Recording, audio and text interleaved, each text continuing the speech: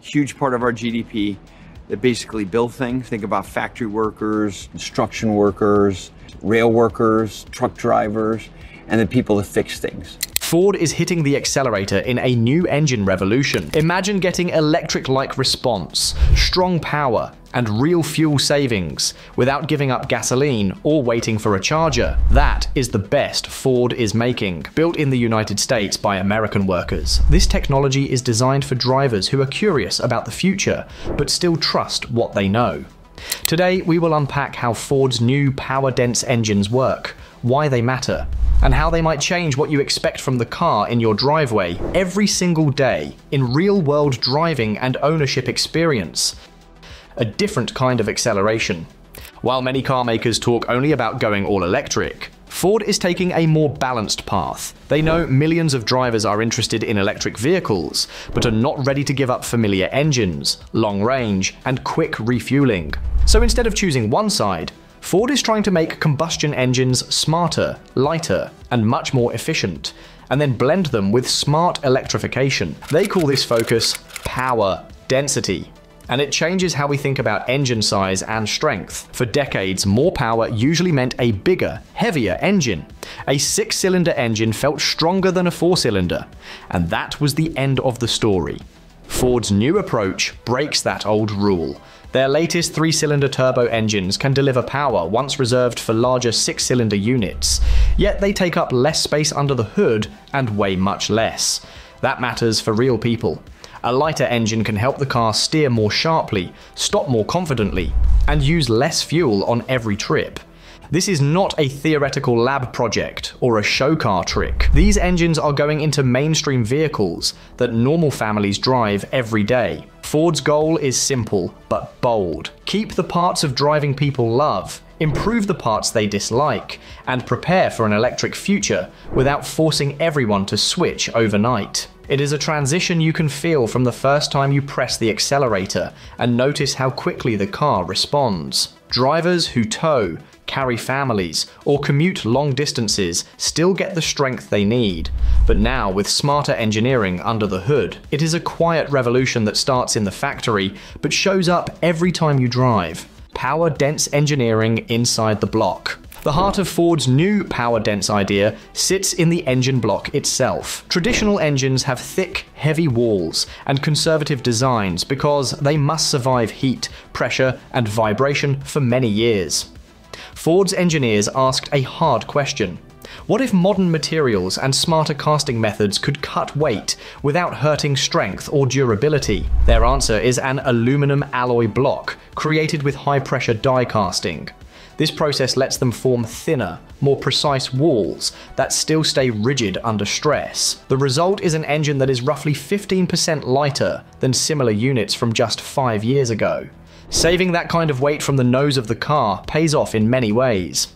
The car feels more agile in corners. It rides more smoothly over bumps. Fuel economy improves because the engine has less mass to move every minute it runs. But the most impressive changes are hidden deep inside each cylinder. Ford uses a nano-ceramic coating on the cylinder walls, applied with a high-energy plasma spray. This creates an ultra-smooth surface that lets the pistons slide with far less resistance than in a normal iron liner. You might hear that friction is reduced by only around 8% and think it sounds small. Yet, over thousands of miles, that small gain becomes real fuel savings and less wear. Less heat is wasted. Oil stays cleaner. Parts stay smoother for longer. It is the difference between an engine that just meets the standard and one that quietly exceeds it for years. For drivers, this engineering work shows as simple benefits. The car feels eager, yet relaxed, even when fully loaded with people and luggage. You do not need to think about aluminum alloys or coatings to notice that everything just feels easier. Turbo power without the waiting. Turbocharging is not a new idea, but Ford's latest system feels very different from the turbos many drivers know. In older turbo cars, you pressed the pedal and waited for a brief moment while the turbo spooled up. That pause, called turbo lag, made the car feel inconsistent and sometimes frustrating in city driving. Ford fights this with an electrically assisted turbocharger. A small electric motor spins the compressor right away, even at low engine speed, so boost arrives almost instantly. You get a strong pull from idle, with no awkward delay. This clever blend of electric help and turbo power gives you a driving feel that reminds many people of an electric car. The response is smooth and immediate, yet the car still runs on gasoline. Airflow does not stop at the turbo, of course. It passes into a redesigned intake manifold that improves volumetric efficiency by nearly 12%. In simple terms, the engine can now breathe more deeply and more evenly at different speeds. The manifold uses internal shapes that change with engine load and speed, guiding air where it needs to go. More air alone is not enough. Ford also refined how fuel enters the cylinders. Their newest direct injection system can fire fuel into the chamber several times during a single stroke, often 3 or even 4 tiny pulses. The injectors operate at more than 350 bars pressure, turning fuel into a fine mist. This allows cleaner, more complete burning, leaner running when cruising, and strong power when you demand it with your right foot. On a tight on-ramp or a quick pass, this fine control means the engine does not stumble or gasp. It simply breathes, burns, and goes. The result is a car that feels more refined than its small displacement might suggest. Electrified combustion in everyday driving. Ford is not building these engines as standalone machines. They are designed from the first sketch to work with mild hybrid systems. The core idea is simple. Use a compact battery and a 48-volt electrical system to capture energy that would otherwise be wasted, and then give that energy back when the driver needs help. During braking and coasting, an integrated starter generator works as a small generator, feeding electricity into the system. When you pull away from a stop or ask for extra push, it switches roles and helps spin the engine and the drivetrain. One of the most interesting pieces is the thermoelectric generator in the exhaust. A normal car dumps huge amounts of heat out of the tailpipe. Ford's system places a special module in the exhaust stream that turns a small part of that heat into electrical power. It is not enough to drive the car by itself, but it can run accessories and lighten the load on the alternator.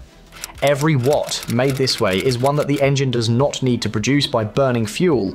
That means a little more efficiency with no extra effort from the driver. The 48-volt network also powers smoother stop-start operation. At a red light, the engine shuts off.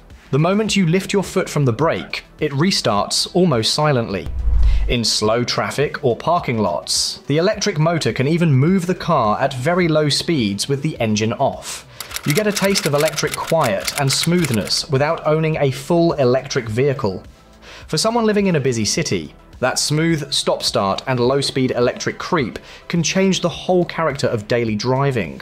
It turns slow traffic from a harsh, jerky crawl into something calmer, quieter, and far less stressful.